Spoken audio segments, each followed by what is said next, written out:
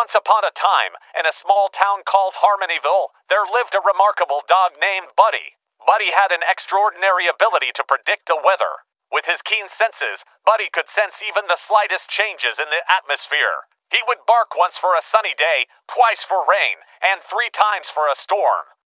The townspeople soon realized Buddy's gift and relied on him for accurate weather forecasts. Farmers planned their crops, fishermen decided when to set sail, and children knew when to bring an umbrella.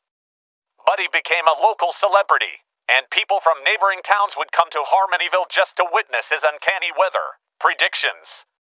The mayor even declared Buddy an honorary town forecaster, and his fame spread far and wide. Buddy continued to bring joy and convenience to the community with his remarkable weather predicting abilities.